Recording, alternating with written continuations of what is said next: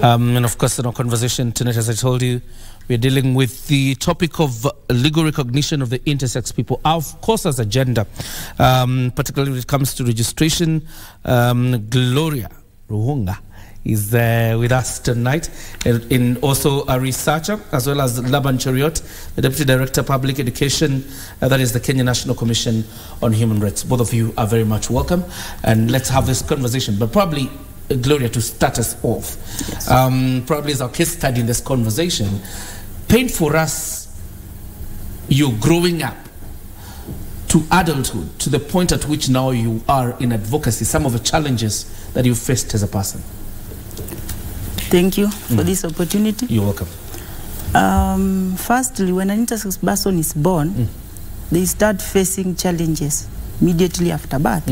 Because you see, in terms of registration, we are wrongly documented, like female or male, when we are intersex persons. There comes documentation. Again, when you go to primary school, we are trapped in the wrong sexes, you know. We are still called male or female. So when an intersex person grows up, they encounter stigma and discrimination from fellow students. They want to know, are you a boy or a girl? When I was in primary, I used to play only with boys. I've never played with girls. So my fellow students used to ask me, why are you only playing with boys? Why are you working in a company of boys? So I acquired this name tomboy when I was still in primary school. When I came to secondary, the challenges escalated. Why? My mother, my late mother, she used to take me to traditional healers. She used to believe that through prayers, I would be healed, and maybe one day my sex... She didn't see you as a normal child? No, she used to see me as a normal child, but she used to believe that when preachers pray to me, my sex will change. But nevertheless, it never changed until she died when I was in Form 1. So in secondary, Form 1, I was a day scholar. Form 2, I was in boarding school. Imagine being in a dormitory of girls. Each time in the morning, I used to wake up very early in the morning to go take a shower before others wake up. Or if we wake up at the same time, I used to go to the bathrooms with everything, my skirt, mafuta, everything, and the dress from the bedroom, you see. And another challenge in secondary is that, you know, schools, when they open and close, we used to be, there was this activity undertaken, pregnancy tests. Imagine I'm an intersex person, but they used to run pregnancy tests on me because they used to believe I'm a girl. What? Because I used to have small boobs, you know, they are not seen. So people used to think, even when I used to play football, they used to suspect me each time I used to score a goal. They used to say, no, this is a boy. The school has bought a school ID for this boy to play for this school so that the school can perform well in sports. So I had challenges in secondary sports. When it comes to GNC, the GNC teacher used to call me. They tried to persuade me to open up, but I never opened up because I had fearing if I tell the teachers, they will tell my fellow students. I might be expelled out of the school. So I never shared, rather opened up when I was in secondary. After that, now I have finished secondary, I want to dwell into employment. Now you see, when I was growing up, everything was changing because I was raised as a girl for 20 years. Now, after being raised as a girl, after secondary, now everything started changing. Now the manifestation of the dominant sex came out to be male. Now, each time I went to look for jobs, people used to say, no, why are you giving us the ID, identification that reads Gloria Luhunga, yet you look like a boy? I landed my first job to land it here in Nairobi. It was a house girl.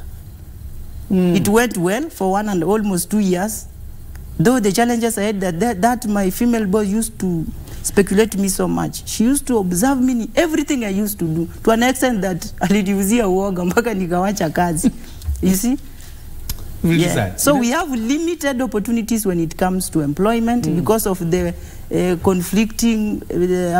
conflict between our legal documents and our biological appearance. When it comes to health, we have limited access to some medical services. They are very expensive. Intersex persons cannot afford them. You see?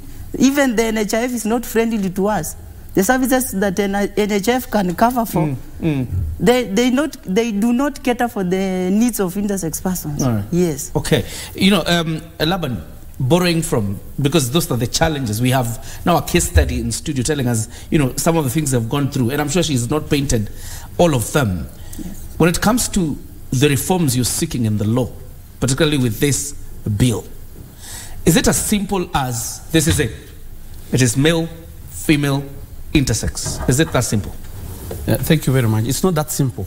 Actually, from the problems and challenges that intersex persons go through, of course, we'll begin from where you said, by acknowledging as a country that we have to move from a binary fashion where we have only male and female, and now introduce actually the third sex marker, which is called the intersex marker. I think I would like to clarify that it's not the gender marker, it is the intersex marker, it is the sex marker. And so we, after we now advocate for the same, now it has a ramification in many other laws, existing laws. For instance, we may need to change now the Registration of Persons Act, the Registrar of Births and Deaths Act, so that, remember when you go to school, it's either, even in the register, it is either male or female. When you go to hospital, it's either male or female. So we'd like to introduce the intersex marker as intersex sex marker as the third marker. And I think we have moved as a country beyond that in the census of 2019, there was the intersex persons were counted in the country, and we had a total of 1,524, those who managed to come out at that time. And so it's not just a question of, we begin with the intersex marker, but then we now have to change the other existing laws. Look at education, for instance. You recall if when you were in high school, or other schools, the register says male or female. When you go to the toilet, it's either male, boys or girls, or your male or female students. And so where do you leave the intersex person? Who, when they go to the other facility, they are told, no, you don't belong here. When they go to the other facility, they are told, you don't belong here. So the purpose of this bill is mainly to ensure that we all encompass and welcome and facilitate the intersex persons in this country to be able to enjoy the human rights that each and everyone enjoys.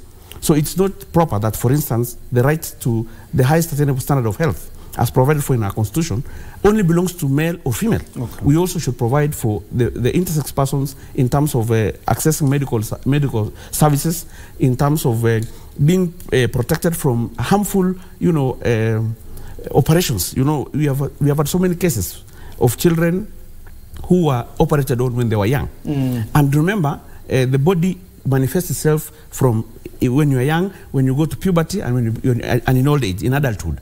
So, for instance, can you imagine someone who probably may have been born with both genitalia, and then during the operations, one of them was interfered with. But by the time you get to puberty, the one that was interfered with now requires to come to life. So those are some of the things that this bill will seek to rectify, so that all the intersex persons in this country enjoy their rights like the other people. All right. Yes. Gloria, when it comes to the issues of advocacy, because you're talking about your experience probably even 20 years ago, as you push for this right, is there a sense of understanding, particularly from the stakeholders that are supposed to be involved in this process, of what you're talking about, the inclusion of intersex as a sex in the recognition? Yeah, firstly, there is a low level of awareness among state officers and non-state officers, NGOs, CSOs, the public, community, society. There is still low awareness, so we still have a lot of time to work on that.